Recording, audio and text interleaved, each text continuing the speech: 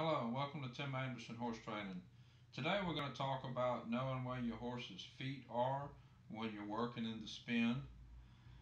If you see my earlier video, I talk about the bend, counter bend exercise, and we've progressed a little bit from there. Now we're getting the horse to kind of step around off of the neck rein. So when you get to this point, you need to know what your horse's feet are doing. See right here, we're stepping around to the right. Front feet are stepping pretty good, and if you watch the back feet, the horse is shifting its weight from one back foot to the other back foot.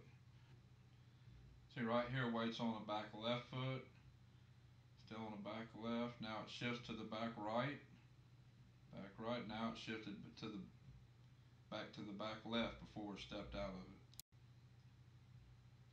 Now we'll walk out of that spin and walk a couple of circles and kind of let the horse just kind of chill out, relax, walk a couple circles. Now for the reining spin, I want that horse's weight shifted back to its back inside foot. A little bit different than if I would for a cow horse. For a cow horse, or for a rollback on a cow, I want the weight on the back outside foot. So a little bit different position for a little bit different type of movement. For this horse, this is practicing a reining spin. I want the weight on the back inside foot. So what I'm going to do first off to encourage the weight to go to the inside foot is I'm going to add a little bit of impulsion. The horse's impulsion comes from its hips, the forward movement. So to help encourage the weight to go to the inside foot, I'll ask for a little bit of forward impulsion, and a lot of times that will help shift the weight to the inside foot. If you saw my video on the intermediate or the advanced spin, I add that impulsion in the spin by adding some outside leg back in the hip. And that's where I add the impulsion. I got the horse stepping a little bit faster with the impulsion, and in turn shifted its weight to the inside leg. Now we're going the other direction, and you'll see that this horse will want to step behind with his front feet. So we need to know where the feet are going so that we can recognize that problem and fix it.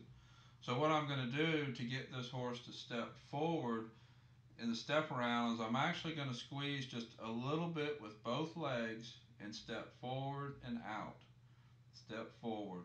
So this horse needs to be stepping a little bit more forward, there we go, in his step around.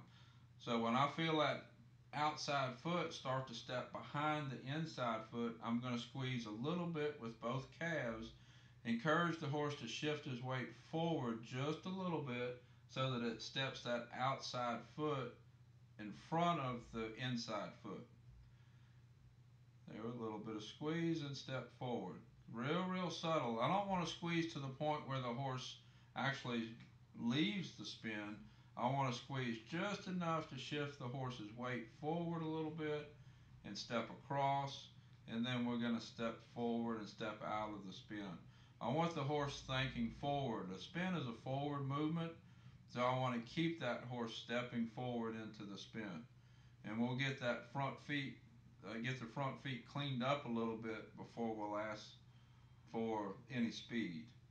So there we'll step forward. You'll always notice when I need more forward, like when the horse is doing like this horse is doing, I'm going to walk forward out of that spin. I'm not going to stop and stand still. I want to encourage forward. So here we're going to step back forward again. Squeeze, squeeze, squeeze, encourage forward. There we go. Encourage forward. We walked out of it. And then we're going to ask the horse to step back into it again.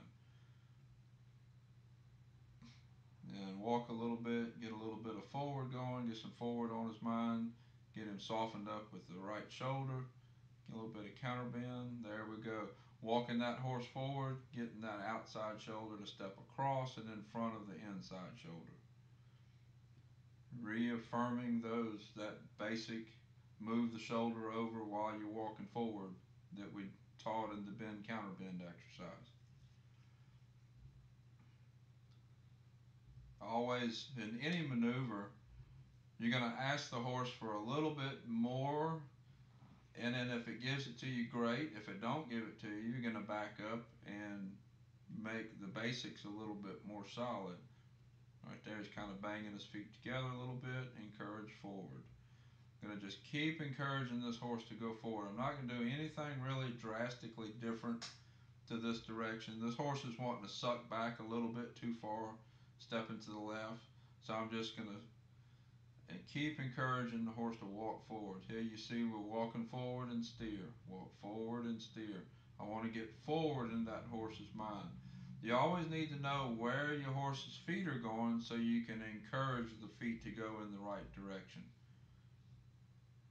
Forward and steer. Forward and steer. There we go. That was a couple of nice steps. And forward and steer. There we go. It's getting a little bit better there.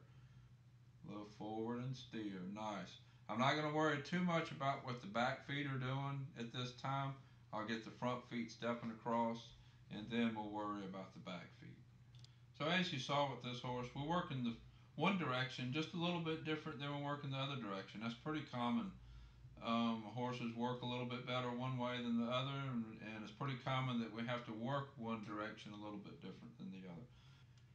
So with this video today, I've shown you how important it is that you know where your horse is putting his feet, and I've given you a couple of tips to help you if he's not putting his feet where they belong.